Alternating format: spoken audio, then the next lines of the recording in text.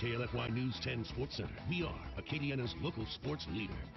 Hello, Acadiana. In the Division III quarterfinals, the LCA Knights girls basketball team beat St. Mary's by 62. Yes, 62 points in the semis. The Knights beat St. Thomas Aquinas by 55. So they were primed for a big-time performance in the title game. A battle of the Knights as LCA faced Episcopal out of Baton Rouge. To the Alario Center we go in West Wego. First quarter action. Taylon Taylor dribbles to the top of the key. She's left wide open, buries the jumper, 10-6 LCA. Taylor finishes with 10 points.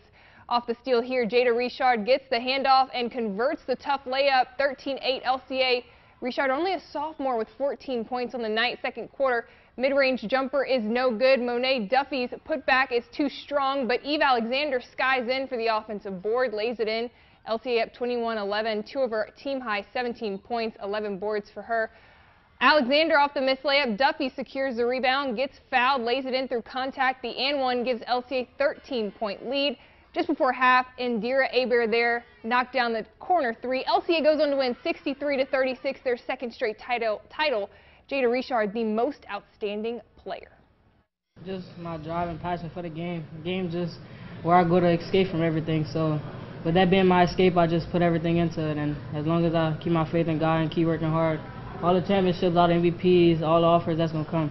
I'm blessed to be around some very good basketball players. I'm just telling you, and they work hard. I know they think I'm crazy, but today I told them Episcopal wasn't going to be easy. And then the second half, we just pushed the ball. We did some good things, and everything started happening our way.